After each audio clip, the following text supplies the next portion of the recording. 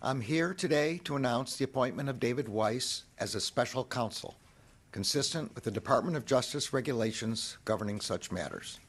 Beginning in 2019, Mr. Weiss, in his capacity as U.S. Attorney and along with federal law enforcement partners, began investigating allegations of certain criminal conduct by, among others, Robert Hunter Biden. That investigation has been recently referenced in federal criminal proceedings in the District of Delaware. The appointment of Mr. Weiss reinforces for the American people the Department's commitment to both independence and accountability in particularly sensitive matters. I am confident that Mr. Weiss will carry out his responsibility in an even-handed and urgent manner and in accordance with the highest traditions of this department.